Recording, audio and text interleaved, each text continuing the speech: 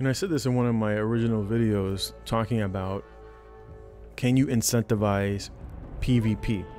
And the answer is no. But New World, of course, is going to go down that route. Now, of course, they've apologized for some of the bugs. This is an update that came out today, not too long ago, about an hour ago, talking about some of the changes that they're going to make to open world. How are we going to get people to flag in open world?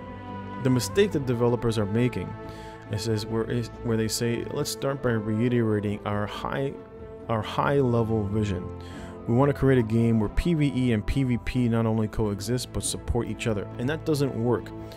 PvPers don't support PvEers.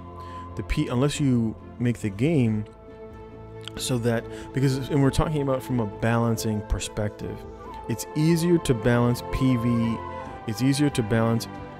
it's harder to balance PvP to get things more balanced in terms of risk versus reward. That's all we're talking about. From a PvP is a risk versus reward scenario when it comes to combat. In PvE, nobody cares if the life staff is broken. Nobody cares if Hatchet is OP, because you just clear the content. You just clear the content that much faster. If something is broken and not working correctly, if there's a trait that is broken, PvEers are going to go onto the forum and say, hey, this trait or this perk is broken, or this weapon isn't working properly, or this skill is doing too much damage. They're going to sit there all quiet and abuse that shit to their heart's content. Where you really find the fine-tuning for combat are in PvP related games. The reason being, or in competitive games, even from the PvE side, is where there's a leaderboard competitiveness towards difficult combat, rotations, min-maxing, etc. But for the casuals, that does not exist.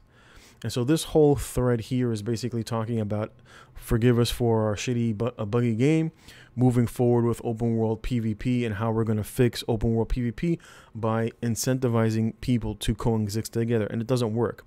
They make the comment here that they feel that 10% is a good reward. It's a shitty reward because PvPers don't really care for these incentives. The reason that they're flagged is because they want a PvP, not because they want more experience.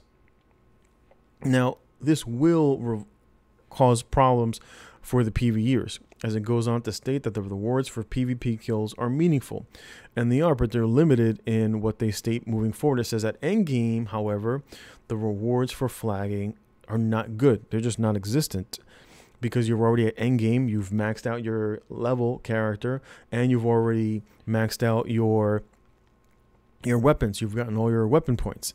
So there's no real perks except for maybe a drop that you might get. But if you're already maxed out in terms of your gear, then there's literally no point in flagging. The only reason that you would flag, which is the primary reason why people compete against each other, is because they have a competitive spirit and they want to pit themselves against other players. We do this in real life when it comes to basketball, football, hockey, etc.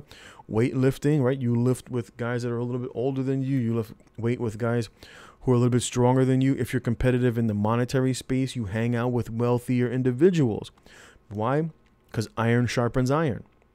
So one man's face sharpens the other. People who are not competitive rely on competitive people. If they didn't, humanity would starve. The reason why you see many of these other people, just from a socio-economic standpoint, the only reason that many of these non-competitive people can even exist is because of people who go out there and want to compete for resources and bring them back to their tribe. And if that tribe is useful for them, then they can be useful for children, they can be utilized as slaves, they'll be kept around. We're talking old school. But if these people were literally useless towards their society, towards their tribe, they would be casted out. This is the same problem that exists within PvP MMO games. The primary issue is that you have a lot of non-competitive people that are being thrown in with competitive people, and then they're saying coexist and that you're equal. They're not. Competitive people by nature are superior to non-competitive individuals. And this is what you have as an issue in New World, and not just in New World, but in all MMOs. People who want to go out there, compete, and show off their skills, or become better at life, or in a video game, or in a shooter, right? Doesn't matter what it is, are of higher value than those who refuse to compete, because that's just life. And life is won by those who compete. And of course, from the human standpoint, the only reason that many of these individuals, and we're talking about individuals who are disabled, overweight, lazy, the only reason that they're literally allowed to exist is because other individuals are competing on their behalf. Just look at the military, police, etc., firefighters, right? This doesn't work in video games, and they're trying to remove and give this fantasy facade that you guys over here are just as important as these guys over here. And that's not the case. If you want the game to flourish from a PvP standpoint, you've got to prioritize competitiveness, because that's what sells on Twitch. It's what people look at on YouTube. And if you want more eyes on your game because you're competing against other video games, then you've got to be willing to prioritize competitiveness. And this is what people will look for. This is what people will watch. What are the top games that people watch on Twitch? They're primarily competitive games. Just look at them. Look at the most games that gross the most revenue. They're competitive games. The most highest grossing game was a shooter. And it's because this is what people want by and large. But when you take these casual role players and you try to put them in with people who are trying to compete and showcase their skill, they do not coincide, especially when it comes to trying to incentivize these people to be these people. It just doesn't work, and I prove it. They're just basically in this little first 2 paragraphs is how they're going to incentivize PvPers. And I literally did this video already, and I was like, you know what, let me just go to the forums, and automatically it's already there. Why should PvP players have more luck than PvE players? And the crying already begins. This post hasn't been out an hour, and I've said this and I will continue to say it. You cannot incentivize non-competitive people to be competitive. It does not work.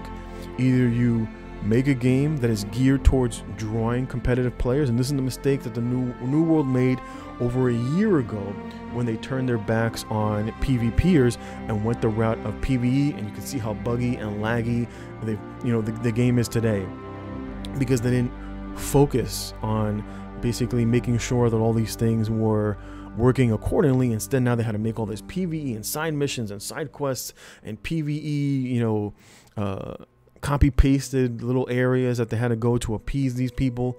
And the moment you even try to give PvP or something that PvPers have to compete for, they're just going to cry on the forums.